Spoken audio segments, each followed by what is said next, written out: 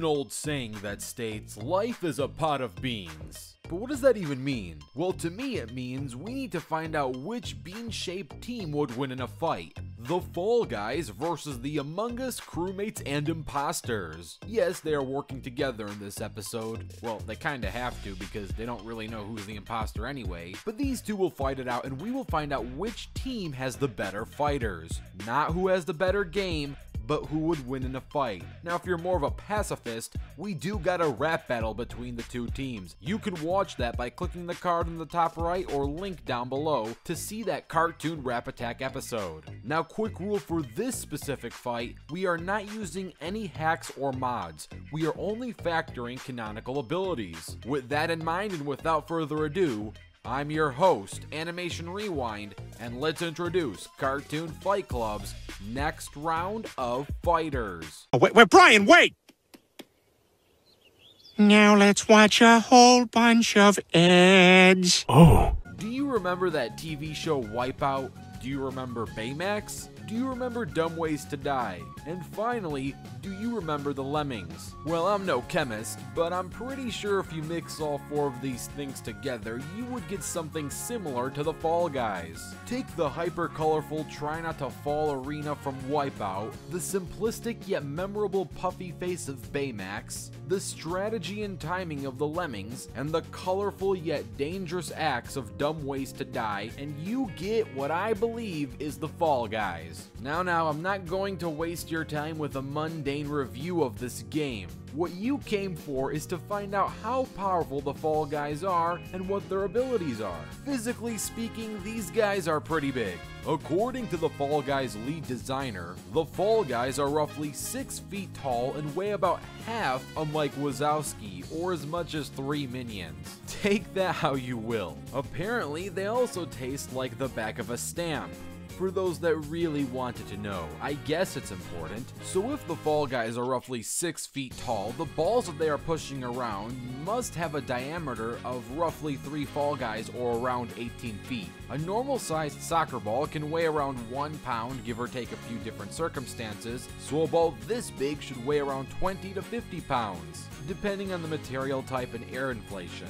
And while that might not be super impressive, but pushing a giant golden egg, dealing with wrecking balls, giant fruit, and cannonballs are much more impressive. A normal large egg with a 56 milliliter vertical length should weigh around 57 grams or 2 ounces. An egg with a roughly 25-foot vertical diameter would be around 7,620 times larger than a normal egg that you eat for breakfast, and the shell would be much harder to keep in all that yolk in. Plus, apparently this egg is made of gold, which makes things even heavier. Gold's weight per cubic foot is about 1,206 pounds or 547 kilograms, meaning an egg this large, if we really lowball things, and I'm trying to be generous here with the lowball, we see the Fall Guys having the strength to bop this thing around, meaning they have the strength to lift about 9.1 million pounds or 4.1 million kilograms. That is about 4,594 tons. This should put their strength at around building level, and this isn't an outlier as their durability measures up to this, plus in an interview, Fall Guys are potentially capable of tearing a normal human body in half with their own strength. Fall Guys can get smacked around with wrecking balls, the same size as those soccer balls, and recover in seconds with no apparent long-term injuries. Same with getting ran over by fruit. Let's lowball this feat, because even with lowballing, it's still pretty impressive. Cannonballs get launched at around 80 miles per hour. One of the world's largest watermelon weighs almost 300 pounds. A watermelon much larger like the ones that appear in this game, if we lowball things, could easily weigh from 35,000 pounds to 90,000 pounds. This would be the equivalent of getting hit by a semi-truck ramming you at 80 miles per hour or 128 kilometers per hour. And then imagine getting hit by that and taking no damage like it never happened a few seconds later. This means a single Fall Guy should easily have large building level durability. They also have tons of stamina. They have the stamina to perform multiple games back to back, and in an interview, it stated that they compete 24/7. Now, while they are physical powerhouses, they do have their weaknesses. Even though they have plenty of party and obstacle experience, they have practically zero combat experience. They are also very clumsy and pretty passive in nature. They're also really slow. It takes them 7 seconds to run half the distance of the soccer field, so it would take roughly 14 seconds to run the full distance. Using the dots on the field and the height of the players, we can find out the length of the field. The field is 14 dots in length, and the space between each dot is roughly 15 feet, which makes the field roughly 210 feet long. This means the players are running at roughly 10.2 miles per hour or 16.4 kilometers per hour, which makes sense. They are rather slow, or at least average speed when compared to their supreme strength.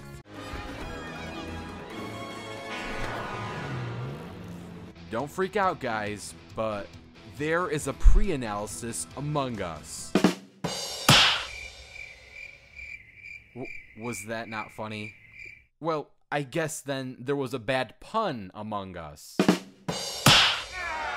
Okay, I'll stop. Plus, we really got a lot to go over. This game was developed by InnerSloth, so don't get distracted. Now, imagine that you have some very serious work, like maintaining a space crew. Take all the stress and pressure needed to do that job responsibly, and add on top of it the fact that one of the members is actually an imposter who is trying to kill every other member. The worst part is, sometimes it's not even one. There can be multiple imposters. But you don't want me to spoil the entirety of this game or its premise. You want me to tell you just how powerful these armless astronauts are. And don't let these headless looking Teletubbies fool you. They may seem quite cute and colorful in appearance, but they can very easily be cunning savages who can kill in the blink of an eye. I myself never knew astronauts can be such skilled killers. They are strong enough to obliterate each other with their own hands. They can easily snap each other's necks. The imposter may even be part alien. At least I have never seen a human with that kind of mouth. They are fast enough to dart through vent systems rather quickly. They are equipped with knives and pistols, with bullets strong enough to rip through an astronaut's suit and blow out their heads. They are smart enough to do research with fossils and chemicals,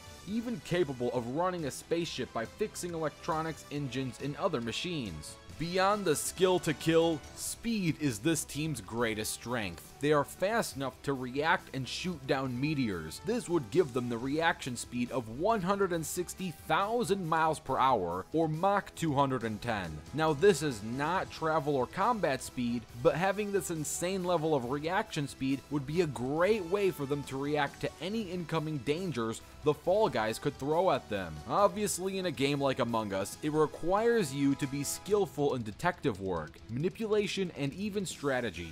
This is great for obvious reasons, but it also has its downside considering there are imposters among the team. This is a team battle, and having trust issues on a team is going to be a detriment when your biggest threat might actually come from within. Also, beyond having great speed and combat skill, as far as durability goes, they seem to have the durability of an average human being able to die from simple things like stabbings and gunfire.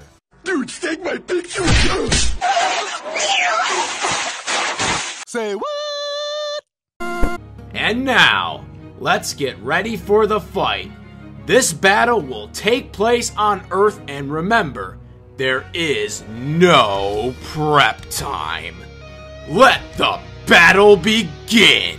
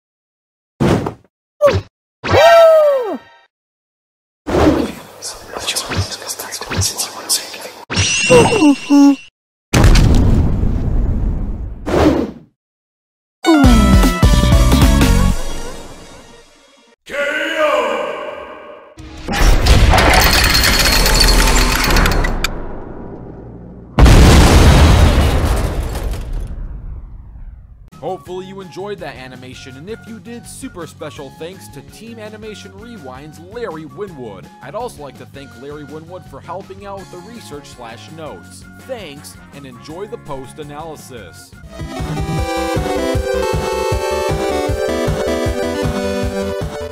There is a winner among us, and it's the Crewmates. The Fall Guys do what they do best, and that is fall, as they fell, and the Crewmates rose to a victory. While physically the Fall Guys are naturally superior and probably make a better team, they lack any real ways of getting up close and impersonal to the Among Us team thanks to their much superior speed, as the Among Us team can react to meteors. Now, it isn't going to be easy for either team to truly kill off the other. The Fall Guys are going to have a really tough time catching or dodging attacks from the astronauts. We went over how slow they are in the pre-analysis, as they can only run at roughly 10 miles per hour or 14 kilometers per hour. There is no way they'll be able to dodge bullets or travel at roughly Mach 2 speeds to do so. Now on the flip side, the Crewmates and Impostors are going to have a tough time dealing with the Fall Guys' durability. In the pre-analysis, we covered how the Fall Guys have building level durability, as they can survive getting whacked by wrecking balls and ran over by giant fruit. Now it is clear that getting hit by these things do knock them out for a few seconds, so obviously some damage is done, but nothing noticeable or long term. The Among Us team could win via battlefield removal, and using this tactic to have the Fall Guys lose in the one way they lose on a casual basis, and that's by falling off the arena, both literally and figuratively. And I'm sure with enough bullets, the Fall Guys will reach a tipping point. They are tough, but they aren't omnipotent. The astronauts, while are pretty much glass cannons with very low durability, they are going to be near impossible to catch, considering they are fast enough to react to meteors.